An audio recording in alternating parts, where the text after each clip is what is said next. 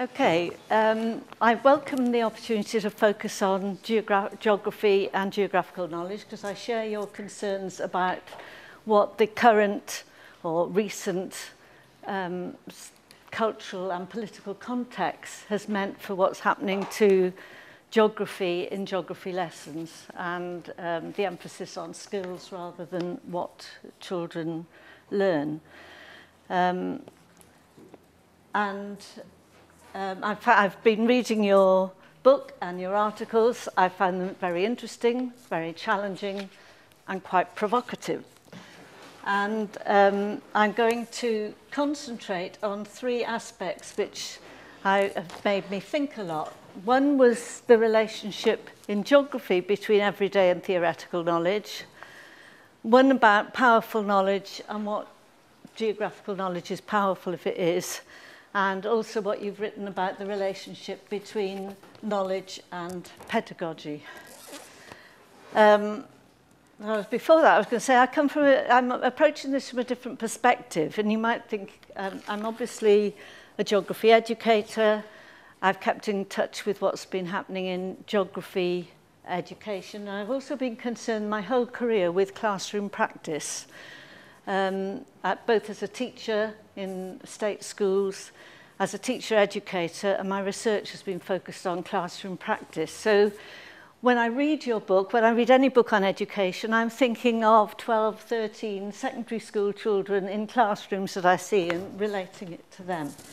So I think as a practitioner, and you may think you're going to meet a geography educator, but in my early career, by chance, I had the most extraordinary group of people I worked with. In my first school, I worked with Douglas Barnes, who wrote Language Learn in the School Curriculum, got me involved in the Language Across the Curriculum movement, London Association of Teachers of English, where in the 60s, we all as a group read Thought and Language by Vygotsky and discussed his ideas on everyday learning and theoretical learning.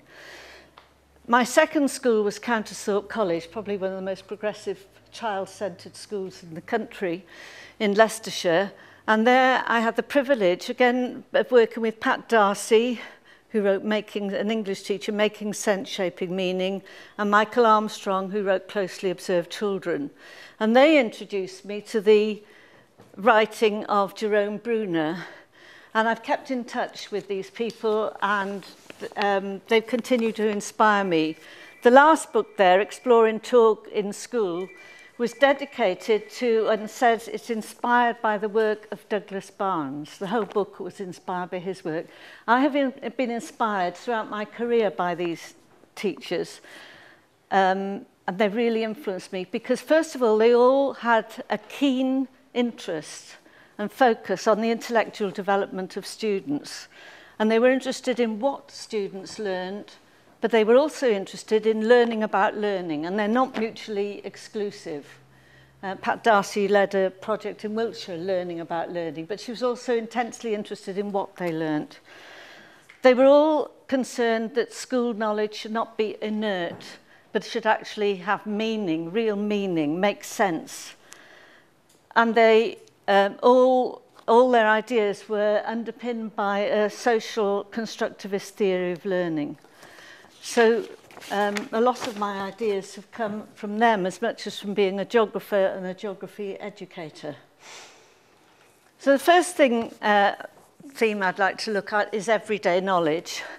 And I've been rereading Vygotsky, and I'd just like to pick out three ideas from him. The first one was that he distinguished between what he called, well, I don't know what he called them because I don't read Russian, but the translation is spontaneous concepts, which is what children form automatically without being aware of them, and scientific concepts, which you could call school or theoretical concepts.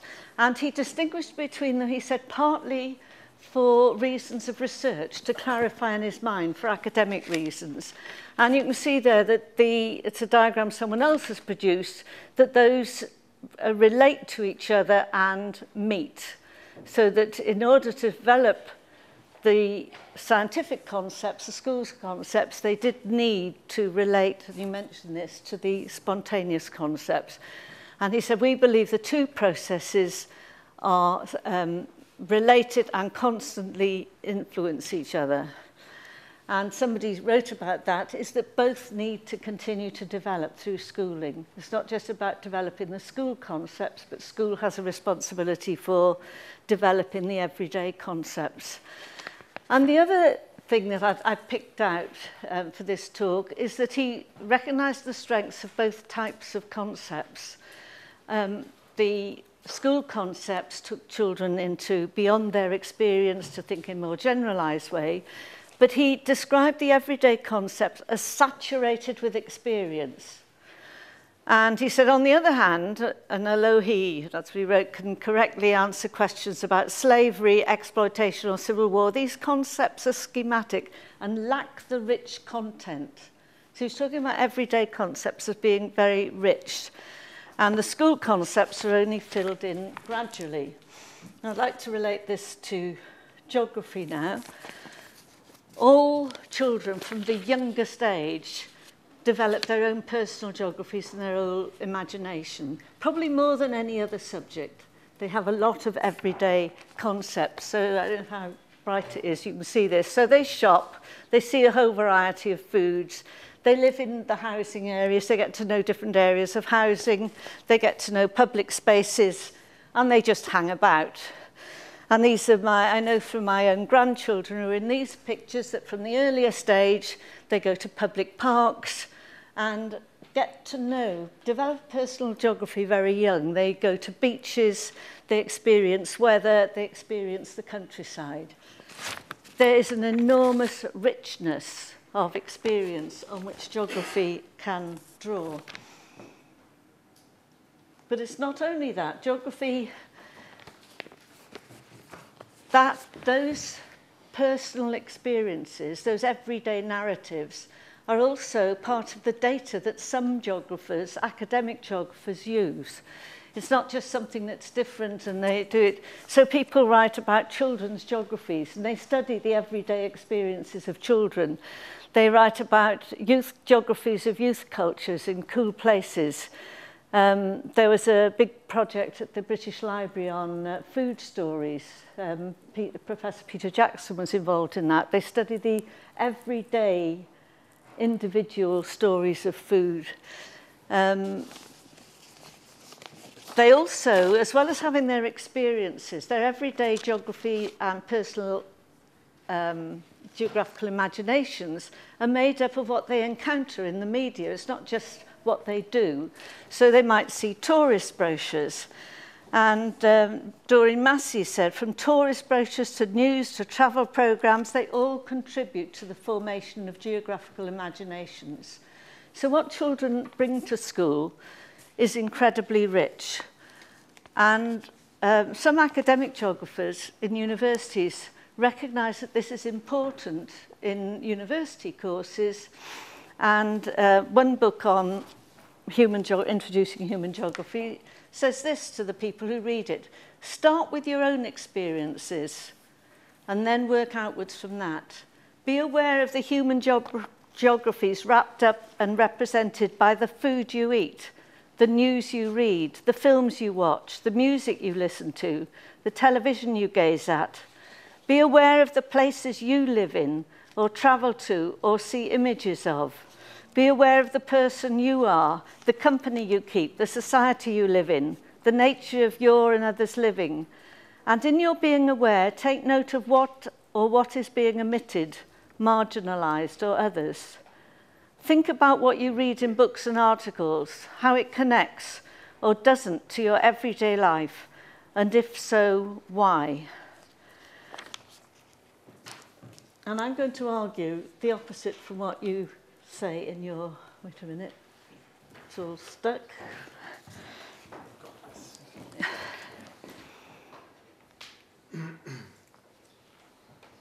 Thank you. I think you argue that the curriculum should not take account of these, and it's the teacher. I think you said the teacher has to do. I think that if everyday knowledge is important in geography, I think it is in all other subjects, it needs to be made an object of study in the same way as the academic geography.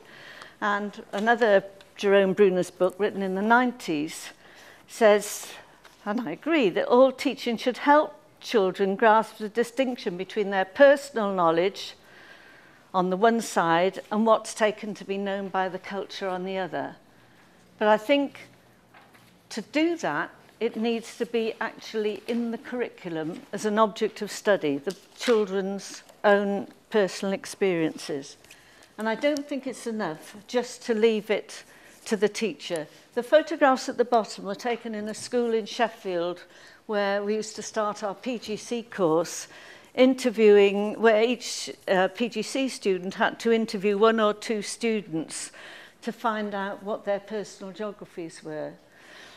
And the school was 95% minority ethnic groups. And they found out what that student's experience of Sheffield, of Britain and the world was. They had incredibly rich, saturated with experience. And the kids didn't want the lesson to finish. They had an opportunity to talk about Pakistan, Somalia, all the places that a lot of them have visited or their parents have been in. What we discovered that apart from that lesson, those students had no opportunity whatsoever to do it. It tends to be neglected if it's not there built into the curriculum. So I'm arguing that the everyday knowledge should be an object of study in the curriculum. And this has happened in some projects. For example, the GCSE pilot of the OCR used to include in every topic, started off with the student's own experience. So on place, what constitutes your place? How is it represented, seen and experienced by other? That was a March 2012 version. The new version has changed that, that's removed. And it's replaced what types of settlement are there and what are the distinctive features of urban and rural environments. I would suggest that if you think you can leave it to the teacher, leaving it to the teacher, that personal geography will not be included. On the OCR website, there is some support materials for this new curriculum, and there's a lesson plan to introduce what types of settlement. And the lesson plan suggests, as the activity, define different types of settlement, playing keyword bingo, include conurbation, megacity, metropolis, capital city, city, town, village and hamlet. Is that the new academic rigour? Playing, and that is, I'm just appalled that that is an example of a lesson plan in an OCR syllabus for 15 or 16-year-olds, that they learn by playing bingo, presumably memorise the definitions, and then that's it.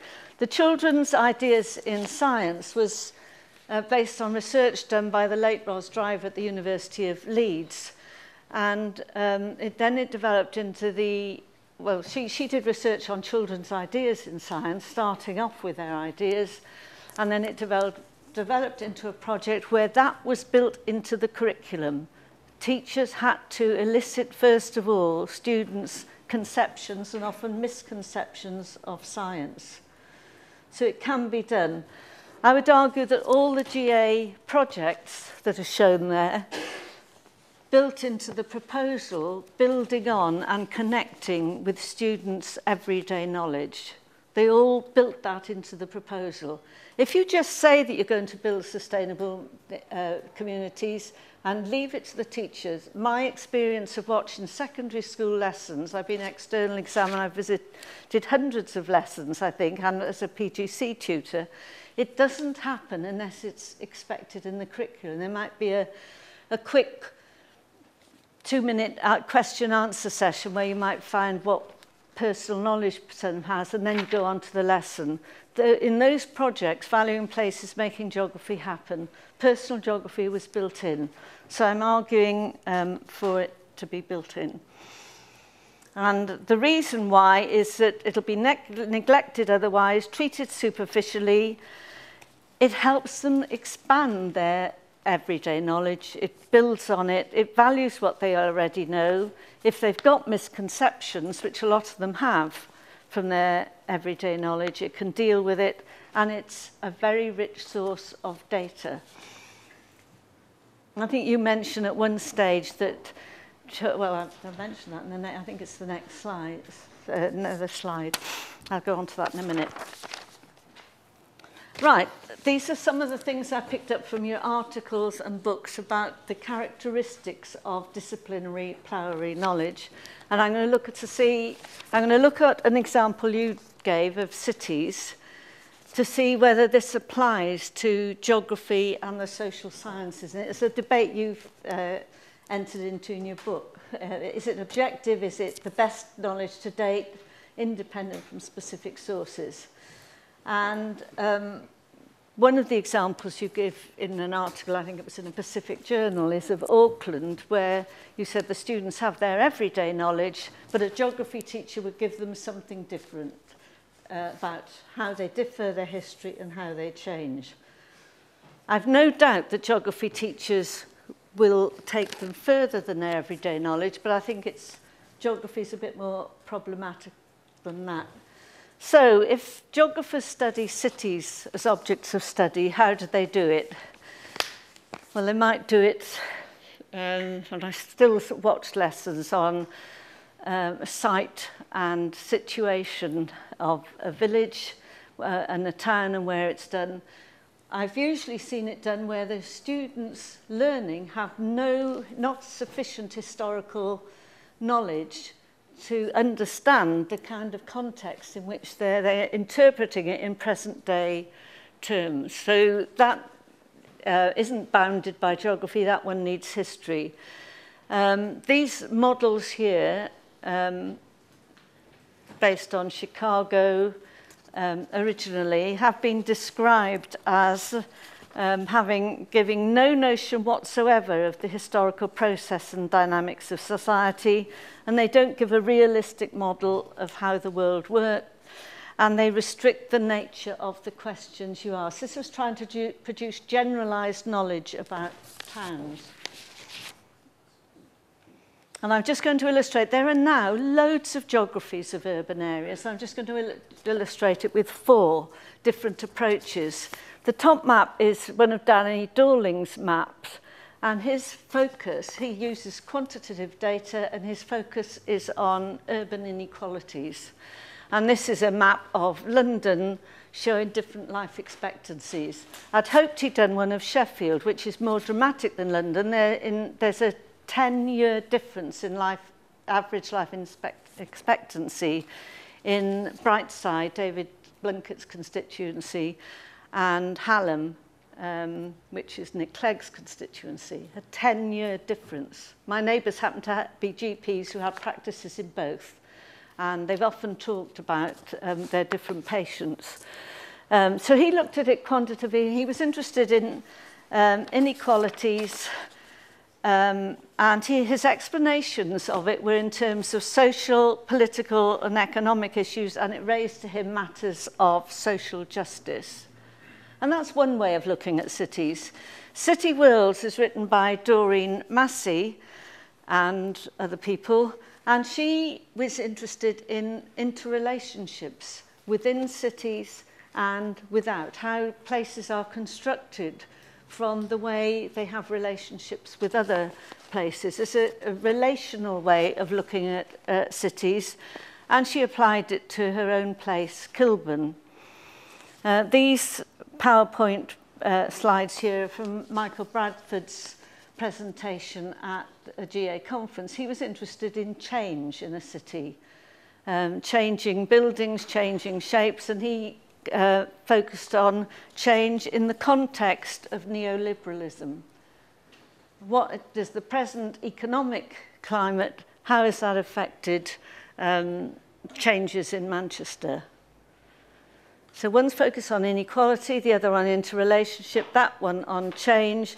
And Geographies of Young People is just an example of a lot of geographers focus on not the generalized geography of town, but how young people experience, how women, Sally Bowlby's, how women experience Reading. My Sheffield's very different from a young person's Sheffield. My daughter's partner is Afro-Caribbean, and his experience of Sheffield is very different from many others. So I think that one looks at different, how people are included, excluded, how they experience. These are 4 different ways of looking at cities. And then I began to think of what is the knowledge that you acquire from that, or you would want students to acquire from it. You don't want them to know, to be able to reproduce that map, or to know the facts and figures about Sheffield. You don't want them to know about and reproduce ideas about Kilburn. You don't want them to be able, the knowledge isn't knowledge of Manchester, and it isn't knowledge of females in Reading. It's much more an approach, a way of thinking, a way of investigating towns, which seems, and the concepts associated with that. And which one's better? How do we decide? Because I think there are lots of powerful ways of looking at cities, and I don't think the idea of powerful knowledge tells you which one's better. I think you then have to argue which is more worthwhile, whether it's more worthwhile to look at Burgess's models or use Doreen Massey's interrelationship way of looking at cities. Liz Taylor did some very interesting work where she collected ideas from urban geographers on what they thought should be, what they studied, and came up with this diagram, which I think is reproduced in Urgi, of the political dimension and a whole range of approaches. But what struck me is, in relation to the idea of geography being bounded, is that you can't understand urban geography, even if you're focusing on the geography, without understanding a bit about politics, about economics, about history. Right, we'll rush through. But hang on, everything so far has been about cities as if they're the same all around the world, but they're not. That's Singapore, that's Malacca, that's Umtata. And most work on cities has been very positioned. It's been seen as, it's been studied from a Western point of view and doesn't necessarily apply. And can we generalize about it all? David, in the Third World Cities, he starts by saying, can we even talk about cities generally? Because and he discusses Third World, they're all so different, and we need to understand their history. There isn't a simple, easy geography knowledge about cities that the teacher can tell the students in Auckland or London or whatever. We have to make choices, and we have to decide what's worthwhile. So is it of all those things in the list, I thought, is it the best knowledge to date? Don't know. The thing I thought it did do out of all these, I don't think it's objective. I don't think it's independent of its context of origin. I had a quote from that book there. It's Human Geography is not a direct, straightforward realities out there. It's a social construction, and interpretations of the world differ from place to place. But it does, I think, provide new ways of thinking. So perhaps that's what's powerful about geographical ways of thinking rather than the products. So very, very quickly, my research on curriculum and pedagogy, you suggest that they're 2 separate things. I think that what is taught is influenced by how it's taught. And my research looked at people, it happened to be the theme of settlement in 3 different schools for the first national curriculum. One taught it with a knowledge of terms. They probably played bingo. The second one, no, they didn't. The second one focused on changing patterns and functions. And the third, local villages. They used completely different ways of doing it. The first school, they probably could repeat that knowledge. The second one, they knew that knowledge could be gained and constructed from maps and photographs and could apply to another situation. And the third one, which huge questionnaires, I've got about a minute left, haven't I, to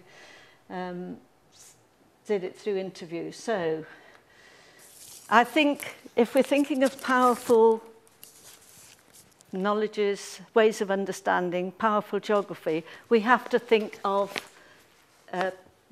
about powerful pedagogies. Without powerful pedagogy, there's no powerful knowledge. And I think the powerful pedagogies, for me, are Geography Through Enquiry. That might or might not be the cover of a book that's coming out in September. An inquiry process, because it's questioning, it looks at data, and it recognises that knowledge is constructed. Dialogic teaching, which uses a lot of talk and debate, I think is very important. And I'm very interested in the ideas, as a geographer's book, Alistair Bonnett's How to Argue, which is different ways of thinking. And I think that that's where we need to focus. To make the knowledge powerful, we have to think of how geographers argue their case, how they substantiate their knowledge, and where it's not evidence like science, how it's substantiated through consistency. And I think a critical pedagogy that recognises the political nature of most issues that we study in geography and asks questions and probes ethical issues. So I think I've got one more slide. And I wouldn't call any knowledge powerful, it's only potentially powerful. And I'm going to a music festival at the moment, which has got this quote in its programme: music doesn't excite until it's performed. Knowledge isn't powerful unless it actually means something in the students. And so I've left, finally, I think, well, I've put this question: should the curriculum include reference to everyday knowledge as an object of study? What kind of knowledge should students acquire? And how do we, because there's so much powerful knowledge in geography, by what criteria do we decide what's worthwhile to teach? And should we think more in terms of developing powerful ways of understanding? And what kind of pedagogy is required to do this? And those are questions I think we need to consider. Okay.